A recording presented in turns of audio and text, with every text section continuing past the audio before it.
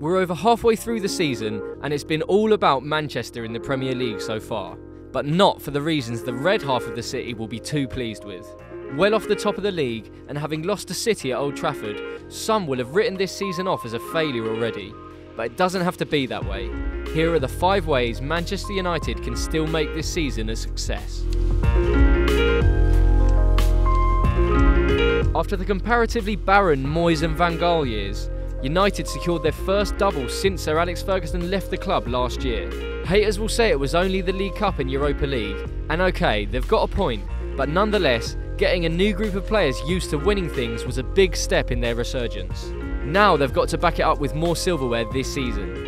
If they don't, even a second place finish, a big leap from 6th last year, might see them put a big fat L next to the 2017-18 season. Knocked out of the Copa del Carabao and with the Premier League title looking an impossibility, that only really leaves the FA Cup and the Champions League.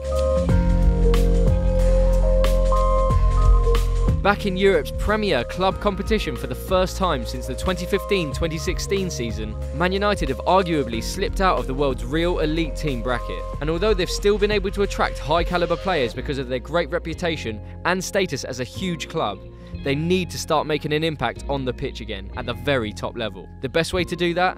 A run deep into the knockout stages of the Champions League.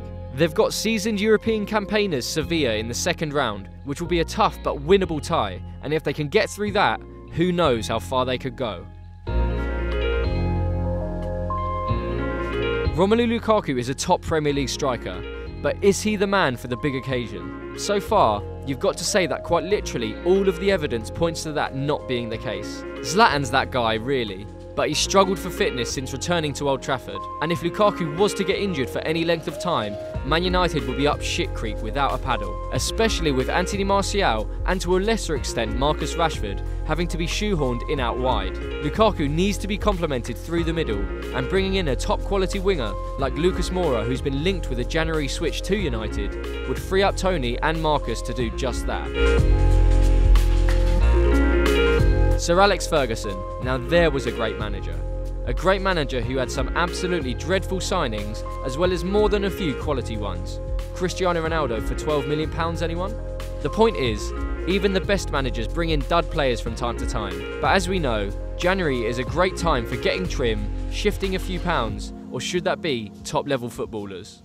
Henrik Mkhitaryan, Daley Blind, Matteo Darmian. Are they really Manchester United players, whatever that actually means? Can they contribute and make a difference at one of the biggest clubs in the world? If they're not, then chuck them in the not a United player pile and start looking for replacements who can be a regular part of a title-winning side, because that has to be the aim going forward. The caveat to this whole thing is that, actually, United are having a pretty good season. They're well on track to get more points and finish higher than last. The problem is, as you may have noticed, Pep and City have changed the game. The narrative served up before the season was all about City and United, Guardiola and Mourinho. Who could have resisted it? Piping hot, garnished to perfection, just begging to be devoured. We wolfed it down and went back for seconds. But just because City are having a better season than United, it doesn't mean that United aren't having a good season. Not winning the title in his second year at the club might be a first and a failure for Jose Mourinho on a personal level, but in context, the same can't be said for United. Jesse Lingard, a 25-year-old academy graduate who pretty much everyone had written off as a joke player, has finally come good. Paul Pogba's been so impressive that even your dad's starting to be won round by him. David De Gea has cemented his place as the league's best goalkeeper, and they're scoring more goals than last season, and slowly but surely starting to get their big boy swagger back.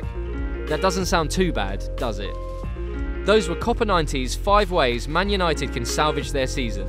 Agree or disagree with any of them? Got a different theory on how the Red Devils can make a success of the 2017-18 season? Let us know in the comments below, and don't forget to like, share and subscribe to Copa 90.